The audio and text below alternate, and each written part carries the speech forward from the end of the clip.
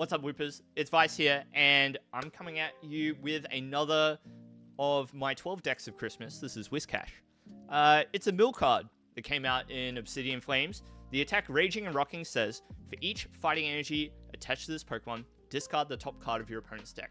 And so, there are a few different ways you could probably play Whiscash. You could probably try and run through the whole game using Raging and Rocking on several Whiscash that you set up throughout, and try and mill out your opponent that way. The way that I've chosen to approach this card is to go for one massive Raging and Rocking. So you build up, it could be 12, 15 plus energy on your Whiscash, and you just take out the entirety of their deck, or a big chunk of it in one fell swoop. So you might be wondering, well, in a metagame filled with things like Boss's Orders and attacks that do far more than 140 damage, which is the HP that this Whiscash has, how do you propose to get all that energy into play? There must be some kind of strategy. Well, you'd be right. And so the way that this deck works is we wait until the very end of the game for Whiscash to hit the board, and we get there by way of Diancie and the ability Princess's Curtain. So this ability says, as long as it's in the active spot, whenever your opponent plays a supporter from their hand, prevent all effects of that card done to your bench basic Pokemon. So, what you do is you fill your bench with basic Pokemon, and you start setting up one of them in particular with energy. And the Pokemon that we're going to set up is Sandy Shocks, because it has the ability Magnetic Absorption. It grabs energy from your discard pile and attaches to itself, so it starts powering up. And then what you do at the very, very end of the game, you use Thorton, which is a supporter that switches a basic Pokemon that you have in play with one from your discard pile, and it maintains things like effects and special conditions, and more importantly for us, turns in play. So on the last turn of the game, once you've got a Sandy Shocks with 1,000,000 energy on it, you use Thorton on the Sandy Shocks, you replace it with the Barboach, which you should at this point have in the discard pile, and then you evolve it straight into Whiscash because it maintains its turns in play, and then you use Raging and Rocking. So generally, the flow of the game is, on the first turn, you just try and flood your board with Diancie. You want, at all times, you want to try and have 2 Diancie in play, so that they can't go Escape Rope and then Boss's Orders. You always need Diancie in play so that they can never target the Sandy Shocks. They should never be able to target it, right? And between Jirachi, Manaphy, and Diancie, that it should be impossible for them to target it. There's very few ways for them to do it. Things like Catcher or Cross Switcher would be able to do it, but very few else. Very few other effects have the ability to reach your Sandy Shocks. And then every turn, after you've lost a couple of prizes to them, you'll be able to start using Magnetic Absorption, so you just use that every turn. And you also want to attach your Reversal Energies to it too. Even though the Reversal Energies don't work on the Sandy Shocks, use the Thornton, replace the Sandy Shocks with the Barboach, and then, as I described before, you should end your final turn with a Barboach that has just so much energy on it. So, and then the last piece of the puzzle, or one of the important pieces of the puzzle, I should say, is Rotom. So you want this right from the very get-go, because it just continually draws you cards.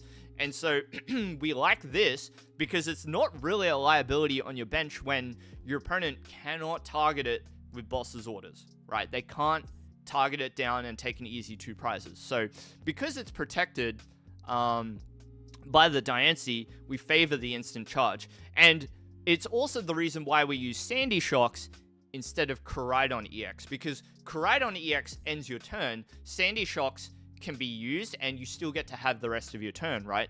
So you use Sandy Shocks, and then you end your turn with Rotom. So, and then the rest of the deck is just cards to help you maintain a really annoying board for your opponent to deal with.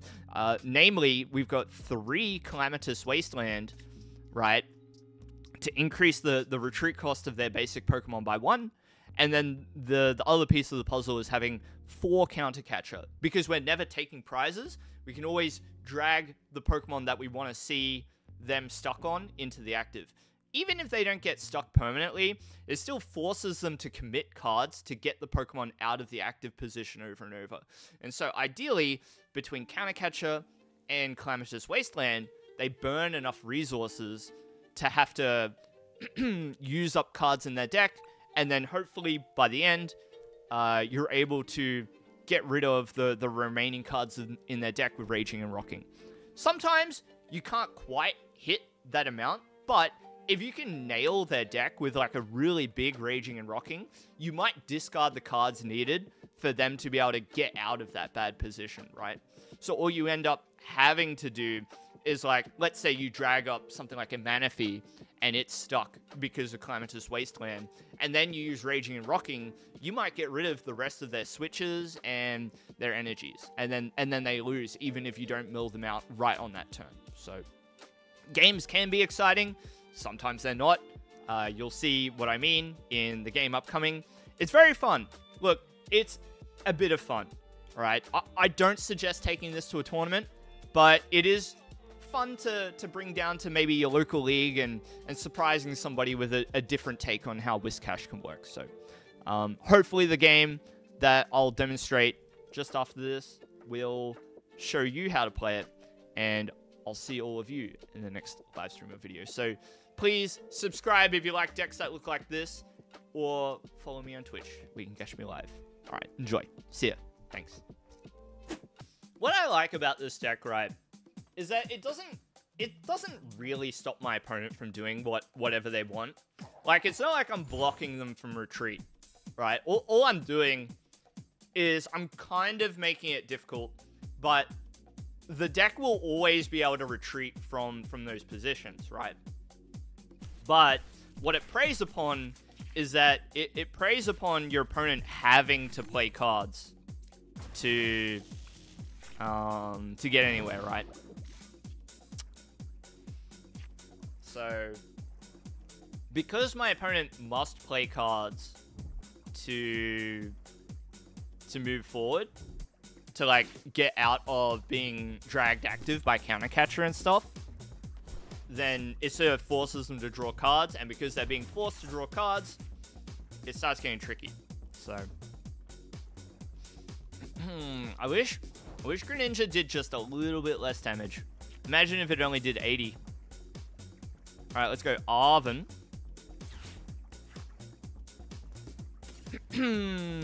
Let's grab these two.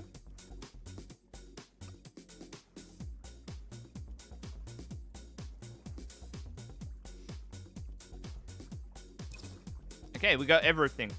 We got everything. VIP. And we go boom boom. Oh, we need Manaphy as well. But like, I don't have to have it this turn either. But it's just easier to have. Just grab it now, you know. We can do this. Boom. Boom boom.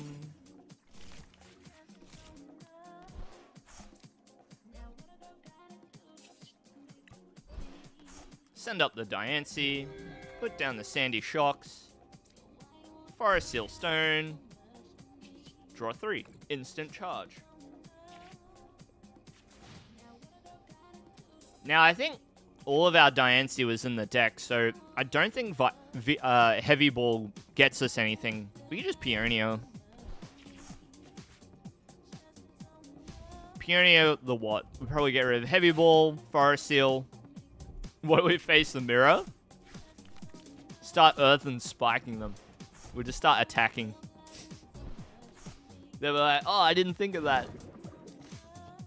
Nah, Earthen Spike's not very good. I only get to attack every other turn. But I think that's all you'd have to do in the mirror match. Like, only have one Pokemon in play. If you knew it was the mirror match, only open one Pokemon. Wait until you can Thorton into Sandy Shocks. Did Turbo Energize not turn out to be worth it? Yeah. It's just not needed. I'd rather just draw 3, you know.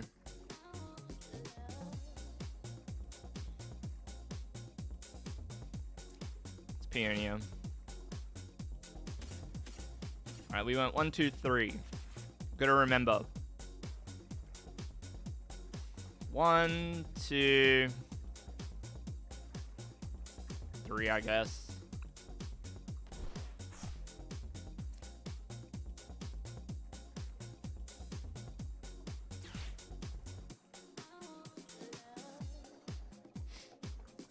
I did not think this through. That's alright. Instant charge. Surely they won't have rope and boss. They've got to set up too much to be able to pull that off, so I'm pretty okay with this. Should be okay. I shouldn't have put this down though. That was a mistake.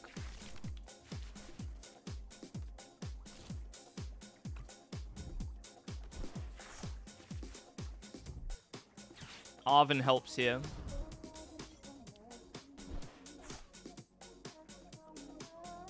Maybe I should be using VIP more aggressively. I'm like always wanting to save Star Alchemy, but these games would be way smoother if I didn't have to do that. See how we go.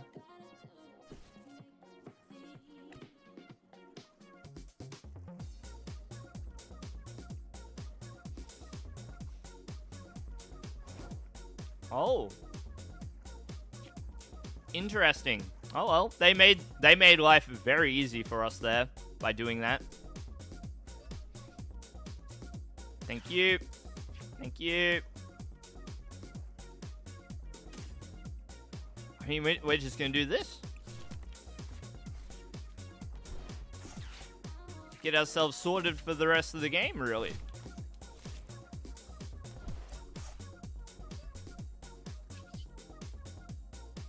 Instant charge. Oralisk, you moused over to try and read it? Don't worry, I do that as well. I do that as well. And it doesn't matter, like, for other games too. I do that sometimes. I'll be like, oh, what does that do? I'm like, or like, I want to see the stats on whatever item or something. I'm like, oh yeah, it's a stream.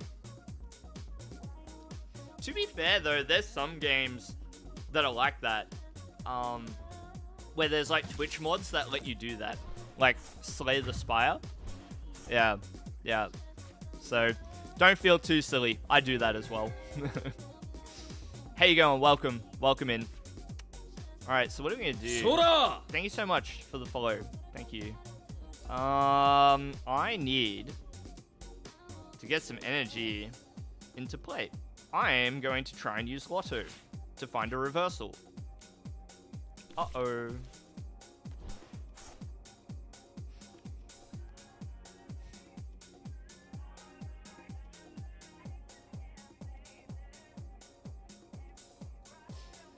I can be patient. I can be patient. I can be patient. Let's do this. Because this is kind of annoying to have to power up. And just gonna manual attach. And then we're gonna instant charge. And we'll see. And then we got the Zinnia, which I'm really happy about. Because now we can Zinnia and get rid of all these energies to start absorbing. And we draw into the deck. So, very, very good. And then what we would like to do, actually what we do next turn, is we go Ultra Ball, we get rid of a Fighting Energy and a VIP, grab the Barboach, then we Zinnia, the Barboach, and another Fighting Energy. See what we draw. We're in good shape. Trust. Trust. Okay, trust.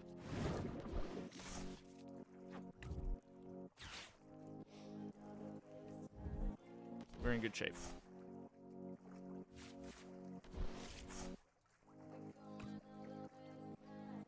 Alright, now we're going to start dragging up the Manaphy. Them putting Manaphy down, that's really bad for them. Yeah, I don't know why they didn't like attack the other turn. Maybe they're like, I don't want to waste energy on the Diancie, thinking that I'm gonna come in with Sandy Shocks at some point. But if we never come in, then they got to start thinking, oh, okay, I have to start knocking out Diancie. Interesting. Yep.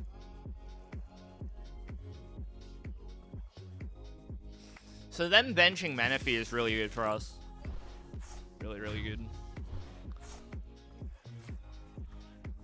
Alright. Promote the Diancie. And we'll see. Another reversal. Thank you. Attach that straight away. Play the Counter Catcher. Onto the Manaphy. Then, Ultra Ball. Discard a Fighting and a VIP. Okay. Grab the Barboach. Zinnia. Discard you and you. A bunch of very nice cards. Let's use Absorption. Now, I am dealing with an issue here where I do not have...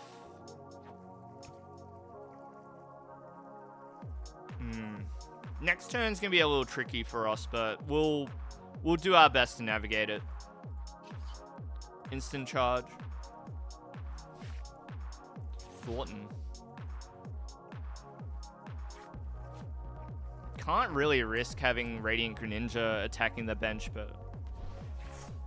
Yeah, Escape Boss is always an option for them here, but what do you want me to do? Do you want me to use up the V-Star power to get it? Do you think Star Alchemy is worth putting the extra Diancie down? Or do we play into the idea that they don't have Boss and Rope?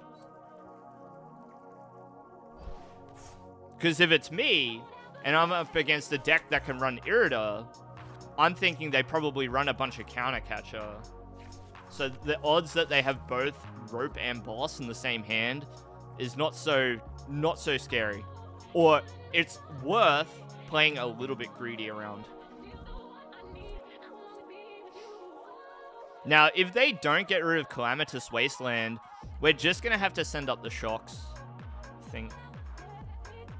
There's like other ways that we could play it. We could go like Rod and we could try and get it back. But yeah, I think like the most sensible thing to do is just promote Shocks. I can Arven here. Thornton. I think Arven. So I did not check to see if Rescue Carrier is in the deck, but I think that's fine. Because we should at least get one of these, and we had Rod, so we're alright there. We're alright. So now we've Carrier. This will take us through the rest of the game, right? These two. It'd be really nice to have one more in play as well, but it'll be alright. It'll work out. We retreat. 1, 2. Like so. And then reversal energy attach. And now we Counter Catcher the Manaphy. And then we use Absorption.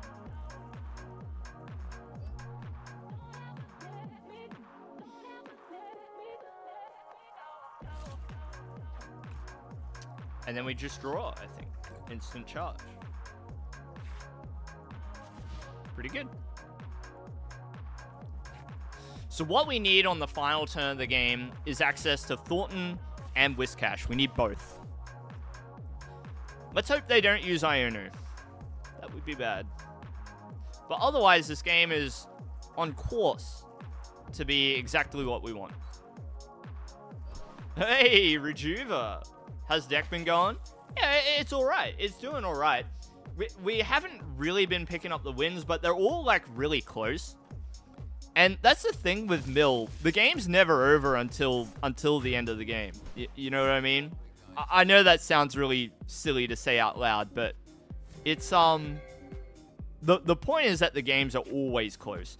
That is a really good top deck, dude. That's a really good top deck. And now we're guaranteed, if the last reversal is in the deck, that will hit it off this Lotto. So watch this. See? Because there was only that many cards left. Ooh, that's really good for us too. I'm almost inclined to Thornton to here. But I'm really... So like the thing that would really suck is like bosses...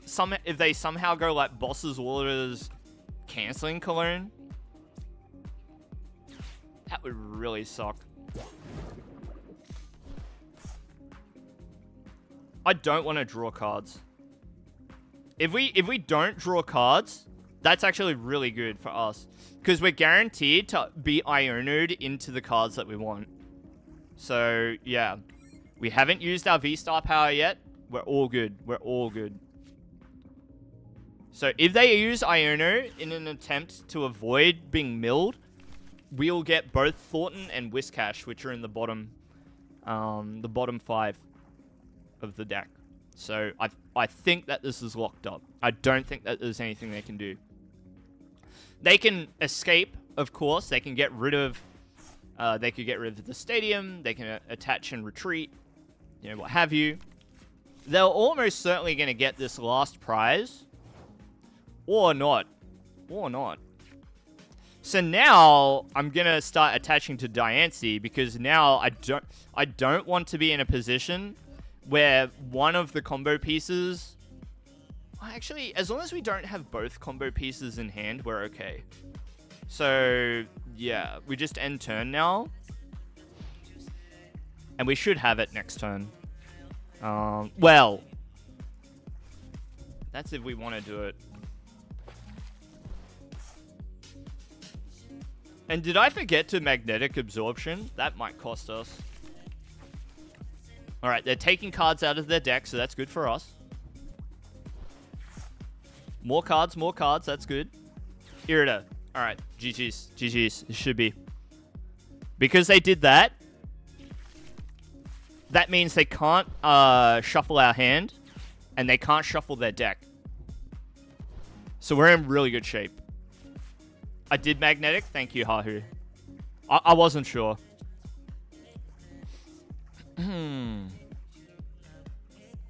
So we get down to the end of the game. They've run through their resources because we kept using Counter Catcher and holding it in place with Calamitous. So here comes the end of the game. Send it up. Alright, double check. Barboach. Yep. We've got Ultra Ball. We get rid of you. We'll get rid of you, I guess. There's the Barboach.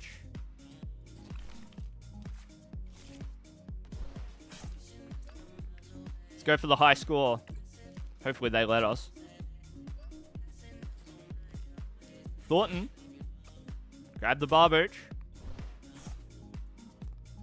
And that's how you do it. Evolve to Whiscash. Boom. 17 card discard. See you later.